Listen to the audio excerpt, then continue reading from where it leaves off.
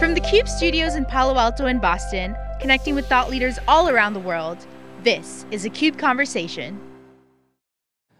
Hello everyone, this is Dave Vellante with theCUBE and welcome to this conversation. With me is Anil Singhal, who is the CEO of NetScout.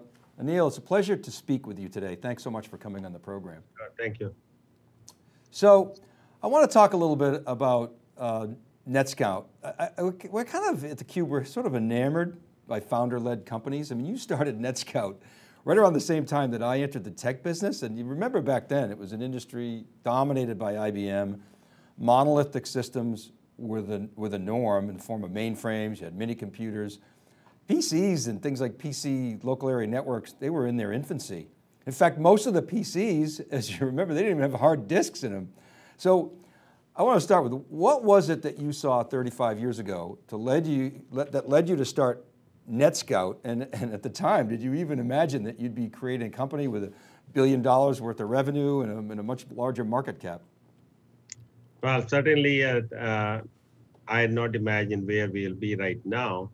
And we didn't know that this will be the outcome where, I mean, we just happened to be at the right place at the right time, but we did have a vision. Somehow we had the feeling we are enamored by networking. And we thought that network will be the business. In fact, our business card in '91 said network is the business. And so somehow we got that right. And we said, these things will be connected. And overall, we found then that with the IP convergence, first in the enterprise in '90s, and then internet and carriers moving from analog to digital. We talk about digital transformation in last few years, but this has been going on for the last 30 years. And as what we were doing become relevant to more and more people over time. For example, right now, even power companies use our product, okay? And we have IoT devices coming in. So basically what we do is we said we are going to provide visibility through looking at the traffic, through the lens and the vantage point of the network. A lot of people think we are just doing network monitoring or have been doing that, but actually we use the network as the vantage point, which is other people are not doing. Most of the people have accidental data from devices as the basis of visibility. And that turned out to be very successful. But at some point, at different points in our life, we became responsible for the market, not just for NetScout. And that changed the shape of the company and what we did and how we drove the innovation. Yeah, and I want to get into some of that, but I'm still really enamored of and fascinated by the beginnings. I mean, I worked for a founder-led chairman, a guy named Pat McGovern, who built a media empire. He had these 10 sort of core principles. He used to test us on them. We'd carry them around, a little note card. Things that today still serve us, stay close to the customer, keep the corporate staff lean, promote from within, respect for individuals, the things that are drilled into your head. I wonder, what are the principles that, sometimes they become dogma, but they're good dogma. I don't mean that as a pejorative. What are the things that you built your business on, the principles that you're sort of most proud of? Well, I think there are 5. In fact, we call some of these tenets, or 5 tenets we have, we call this high ambition leadership, which is more than just about making money. And as just like the US is the leader of the free world, we have a responsibility beyond US. Same way, NetScout has a responsibility beyond our own company and revenue and our stakeholders. So with that in mind, we have these 5 things which I think I wouldn't have been able to articulate that 20 years ago like this, but they were always there. So first is this guardians of the connected world, which you see it on our website.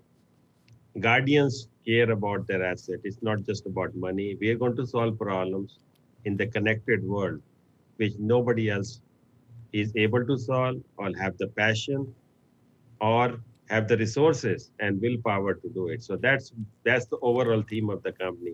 Guardians of the connected world. Connected world is changing. New problems are coming. Our goal is, there are pros and cons of every new thing. Our goal is to remove all the cons so you can enjoy the pros. So that's guardian of the connected world. Then our mission is accelerate digital transformation, meaning remove the roadblocks. People are looking at enablers, but there are barriers also. How do you remove the barriers for our customers so they can improve the fruits of digital transformation? For example, going to the cloud allows you to outsource some of our stuff, especially in these time of agility and dependency. You can cut your costs, but that comes with the price that you lose control. So our product bring the control back. So now you can enjoy the pros and the cons. And I call it sometimes, how do you change the wheels of your car while driving? Well, if you change the 4 wheels, then car is going to fall down. But how do you put one wheel in the cloud? Well, that's what our vision is, visibility without border. We'll give you the same information, which is the third part. So we have this tagline and for the company, and then we have the mission, accelerating digital transformation. Our vision is visibility without border. When you run your application, no matter where you run, we'll give you the same piece of information. That allows the people to make this transparent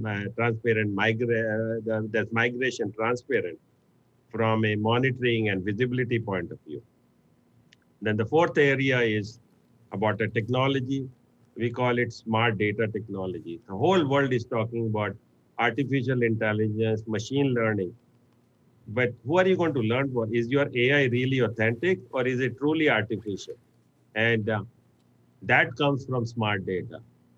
Data is the oil of the new industry. That's the oil. And people are not focusing on that. They're saying, I have lots of data, but you don't have the data which we have.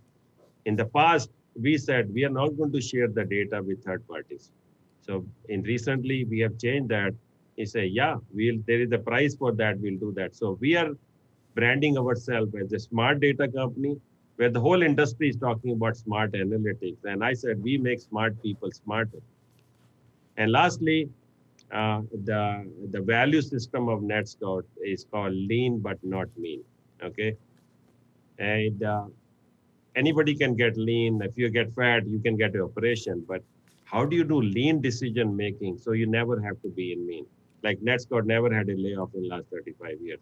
We have ups and downs. Our stock has gone to $3 and has gone to $40. But company continue to invest. And that's why we have this reputation. We have, whether it's Tom here or Steve here, the tenure at NetScout is 10, 15 years minimum, even in sales. And people don't realize the power of that because some of our customers tell us, hey, your salespeople are around longer than our employees. And that how it builds a franchise of loyalty in the customer base. We underestimate that, this continuity part. So there are many aspects of not what is the definition of not being mean. The lean and mean is sort of, people are very proud of that. And I think you can be lean without being mean. And how do you become lean? Is don't hire when in good times unless you need them. The reason people are able to do it is because they think I can fire anytime, so let's build up the fat. So there are a lot of decision making we do around this, and that's what I talk about in the book. It's not about technology, and this is, I would say, is just one of the 5 tenets, but it's probably one of the most important ones, and is one of the biggest differentiator of NetScout. Well, it's obviously served you well. I mean, no layoffs in 35 years. The retention metric is very impressive. I mean, again, I go back to my experience. I was at IDG for 15 years. My passion was always to start my own company, but I didn't want to leave because it was such a great culture, and it seems like you've created something similar. You know, I talk to CIOs and CTOs a lot too about you know, it's always people, process, technology, and of course we want to talk about tech because we love talking about tech, but they always tell me, look, tech comes and goes. It's the processes that you put in place, the culture that you have in place. We could deal with the tech, and it sounds like you've created a similar dynamic. And I think back again when you started, there were proprietary networks. It was IBM SNA, DEC network. Every mini computer had its own network. Then, you know, TCP/IP came, and the whole world had changed and exploded. But yet you said guardians of the connected world, and that's kind of been your focus from really day one.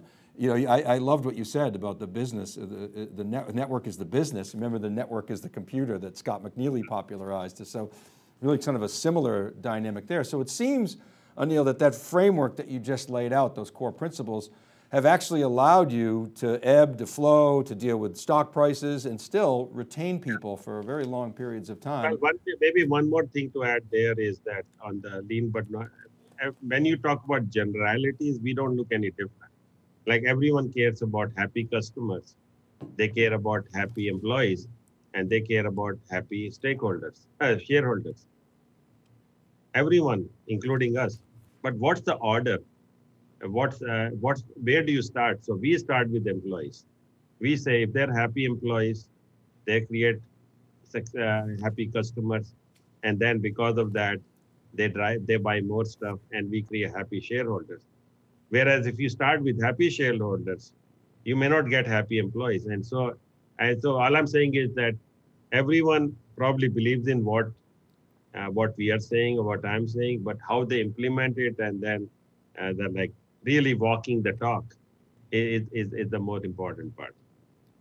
Well, I think you're right. I mean, I think the financials is a byproduct of happy employees, which drive happy customers. If you take care of employees and customers, then good things will happen. If you start with trying to micromanage the finances. Of course, we're all tempted to do that.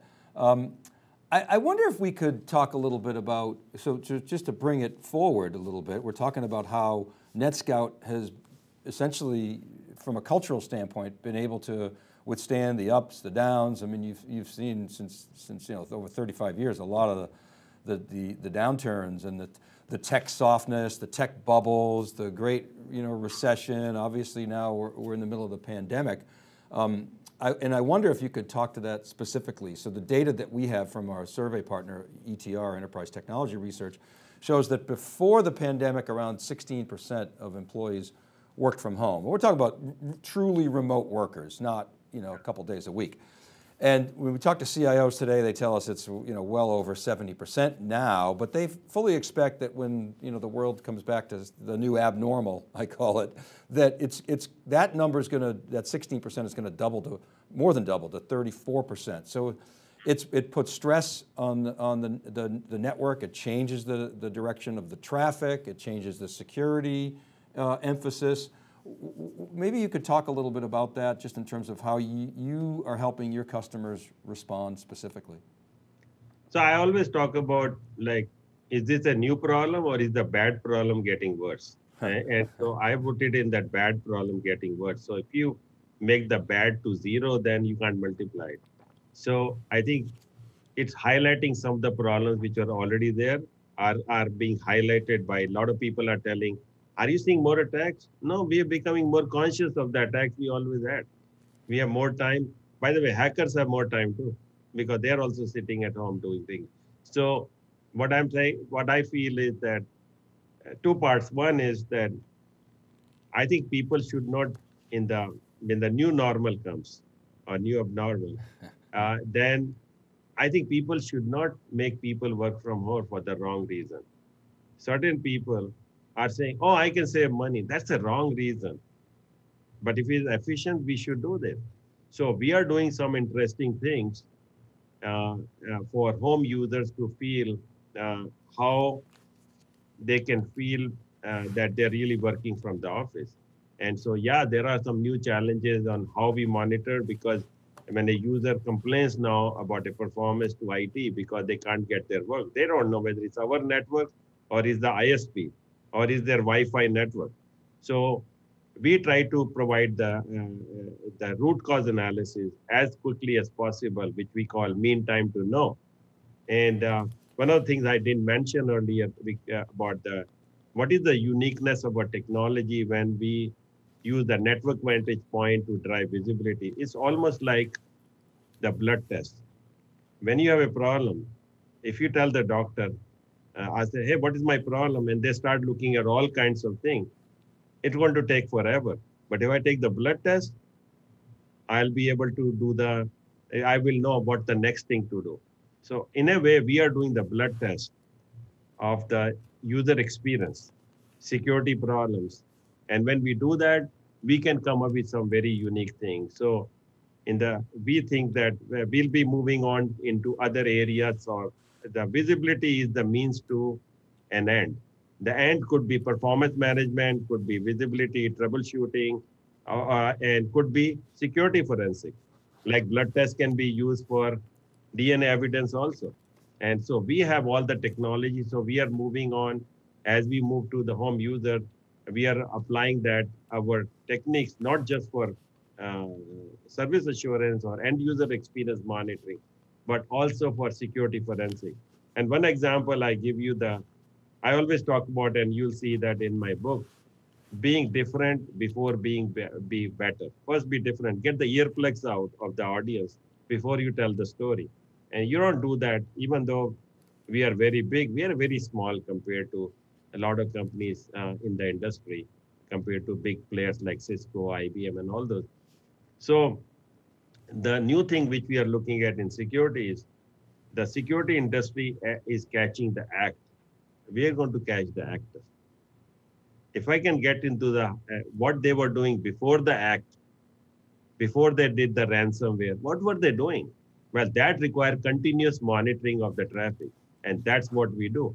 So when we do catch the actor, catching the thief, not what they're stealing, then you are preventing tomorrow's attack.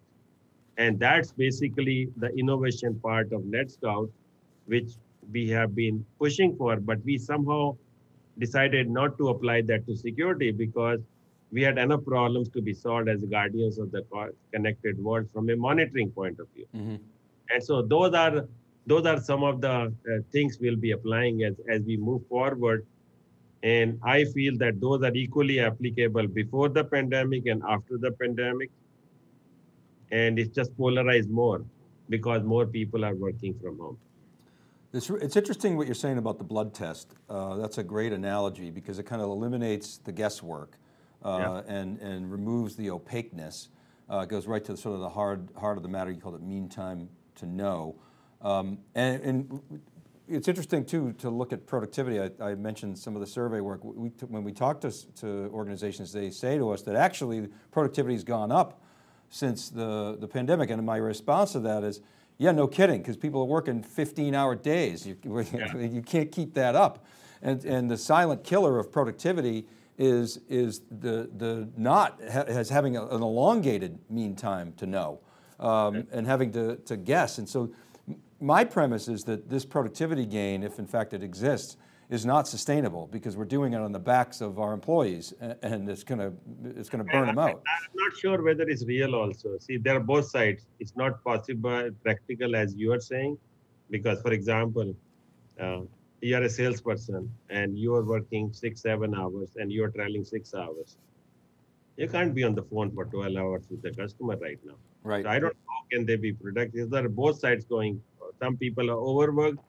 And so definition of productivity itself is in question. And how do you measure that? And so that's what we'll have to look. I think basically all I'm saying is we should do it, whatever we do after the pandemic is over, about how many people work from home, should be based on your business model, your expectation, not just based on cost. And a lot of people are looking at, once again, oh, this is another cost saving exercise. And that should not be the reason. That's a wrong reason, because then they're measuring the productivity in terms of reduced cost, not everything else. Plus, at least in NetScout is a company which, I mean, every meeting I go to, I use chalkboard. And it's very, very hard for our company, like somebody like IBM, where most of the people they have 50 offices, they were remote, is an easy transition. It's not easy for NetScout. And so right now we focus on safety, but we'll need to come up with a good hybrid model later on, and different people will set up differently. But what we do will be relevant in all cases. Yeah, but I think you're making a good point that it's not some kind of mandate to drive costs down, or we saw last decade, there were a couple of prominent companies that were mandating actually working in the office, eliminating work from home. So obviously the wrong side of history, they didn't know a pandemic was coming. But so how will you make that decision? is it really a discussion case by case with the employees, or what's the framework for you guys to decide that? Well, I think so. Right now, our focus is on safety. So it's completely optional. In fact, we don't even allow more than 20%. And that's only in the headquarters. Other places, we have less than 5% people coming. Right. And only essential workers, manufacturing, and all those. So right now, it's completely optional. But my personal preference, when there is no risk, is people should come to work like they were coming before. We like to make it as close as possible to the old normal.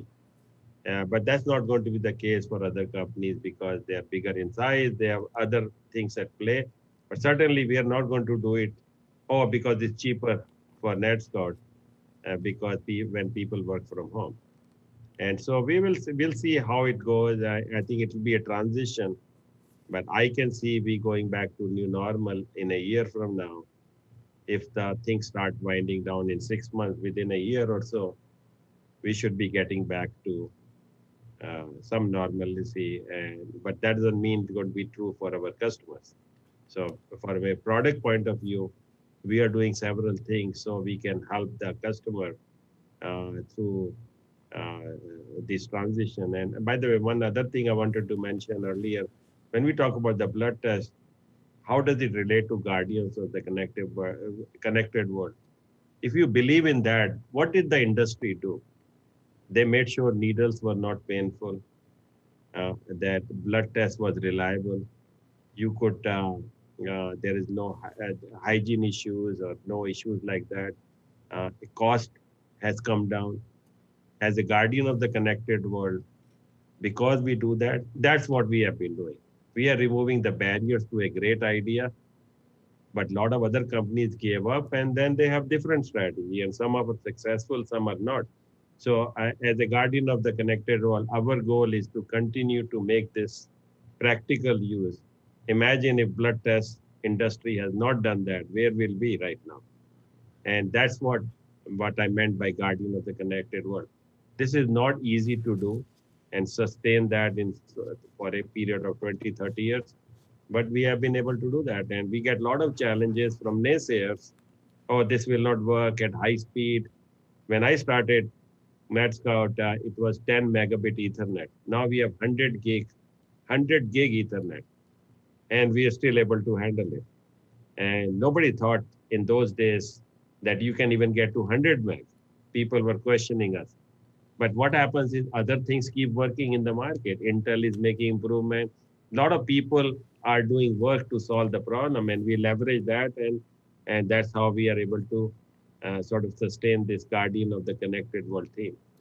Yeah, the other key aspect of the guardian of the connected world, and again, not to overdo the blood test analogy, but the time to results is very important. If you have an issue and you have to wait weeks for the results, and your doctor, you can't get a hold of her, and so you're successfully dealing with that in real time or near real time, and that to me is critical. Yeah, very important point. Thanks for reminding, because I forgot today. That's one of the things I say all the time.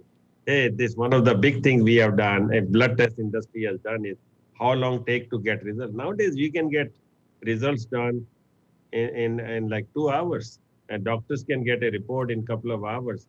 That's what we have done. That's like mean time to know, which we talked about. With our technology, I think we're basically all the issues, you can't even breathe without doing something on the network.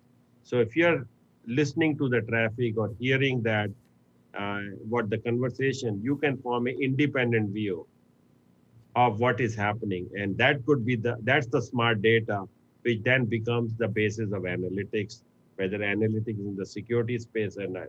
And so that's, that one thing we have not changed, this technique. Now the outcomes are different. What are we doing with the visibility is different. It keeps changing. The number of customers and the type of customers are different.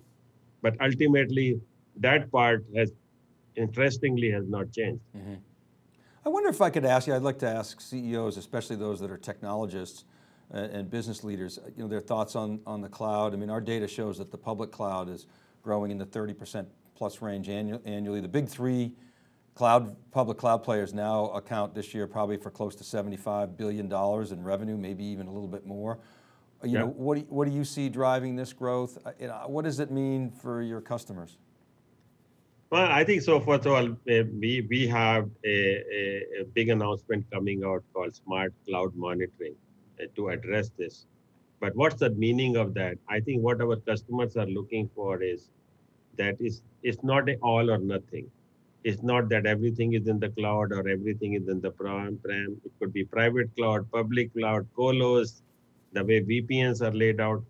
So they want to make sure that they can use our technology to do this triage and analytics, regardless of what decision they make. And even 5 years from now, there'll be enough non-cloud stuff, okay? So that's what we are striving to do. We want to, that's what is visibility without border. And when they do that, they say that helps them decide what's the best mode of operation for them for what application.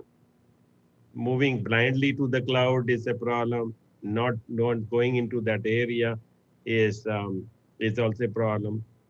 But I think the two new things have happened recently, I would say. One is sort of because of this crisis. People don't want to own like hospitality industry, okay? This would, I mean, they're obviously having a big issues with them. But if they own a lot of the infrastructure, they could have turned off some of that. And so that's driving more movement to the cloud. But I think there is a lot of the choices available. About a year or two ago, I think affordable pricing model, multiple choices, not just AWS, and technology maturing where you can really implement and have a good experience. I think those have become big enablers. And so I think now it is possible to get to massive movement to the cloud, but then they want to make sure that I'm outsourcing my problems, but I'm not also outsourcing my vision to the cloud vendors. Because previously, the way in the IT industry, a lot of problems were solved is, it was called the war room.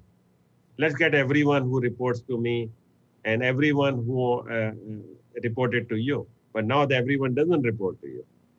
So how do you maintain the control? When I complain to my CIO, hey, my WebEx is slow or Office 365 is slow, and how does he resolve that problem? Because they cannot tell me, oh, we outsource them, so I can't tell you that. Well, we should not have outsourced them to the cloud.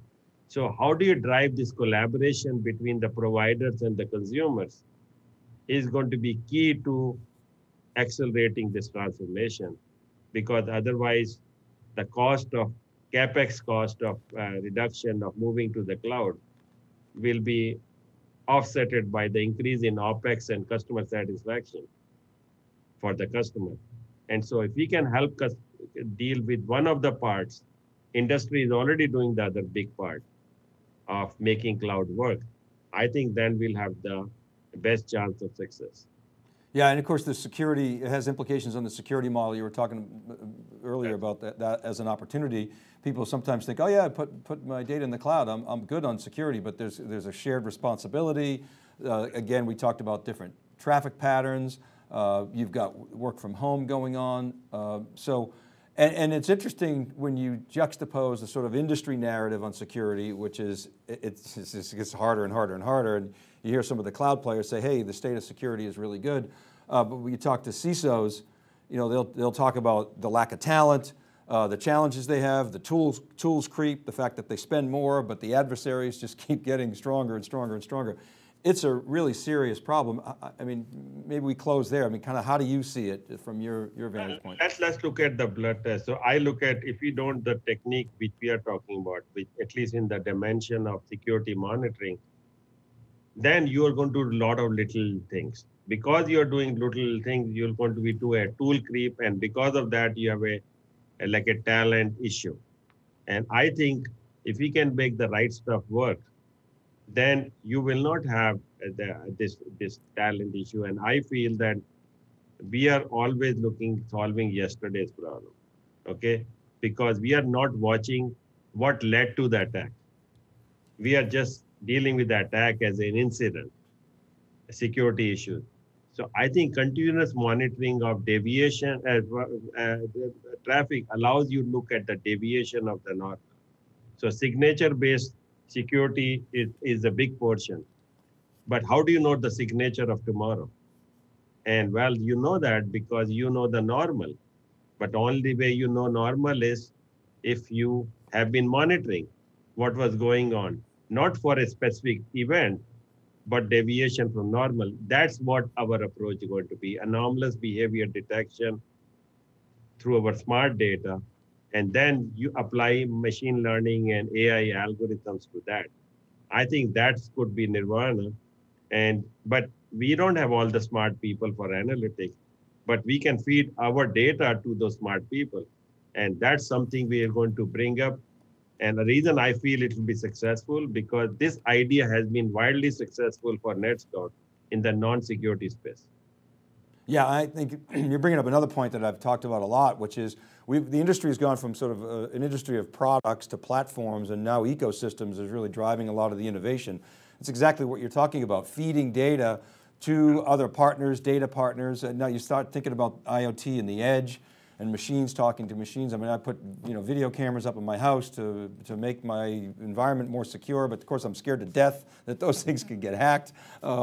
It's a very complicated situation, and the power of many is going to trump the resources of one. And so I'm glad you brought that out. Maybe give us your final thoughts, Anil. It really has been a pleasure talking to you. Well, I think one of the things people have asked me is why didn't you start another company, especially in Silicon Valley? I say we did start many companies, but they all happen to be called NetScout. NetScout 1.0, 2.0, 3.0. Actually, we are into the 4.0. I sometimes say, George Foreman's 4 sons, they're all called George Foreman. So it's like, and so every time we do something different, and now we are in the process of launching NetScout 5.0. It was partly because, maybe accelerated because of what's going on with the pandemic, because there are some new challenges which we didn't hear for, and we are entering the security space. So I'm very excited about repeating what we did in the traditional monitoring space, service assurance space, both for enterprise and carriers, to the security space. And people will question us, how come it took so long? Well, we were solving other problems which were more interesting than this for NetScout. And now we're going to bring that technology and all the tenants, guardian of the connected world, smart data to the security space. And also, I mean, people are around for a long time. We are also building the next generation of leaders at NetScout. And so we have our hands full over the next 2-3 years in building the next generation of NetScout, solving some of the problems which industry is facing without abandoning our tenants and the culture. And if we can do that, I think we'll be going to the next level in terms of NetScout branding and leadership. Well, given the guiding principles that you shared with us earlier, the fundamental technology that you have around visibility, I think that's served you very well, and I think there's no shortage of opportunity for NetScout. So Anil, thanks so much for sharing your story and coming on theCUBE. Good, thank you. All right, and thank you for watching, everybody. This is Dave Vellante for theCUBE. We'll see you next time.